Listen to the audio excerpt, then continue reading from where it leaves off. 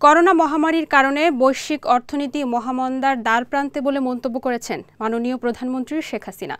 সকালে speaker doctor Shirin Sharmin চৌধুরীর সভাপতিত্বে সংসদ অধিবেশনে ২০২০-২১ অর্থ বছরের বাজেটের ওপর সাধারণ আলোচনা ও সমাপনী বক্তব্যে তিনি এ মন্তব্য করেন।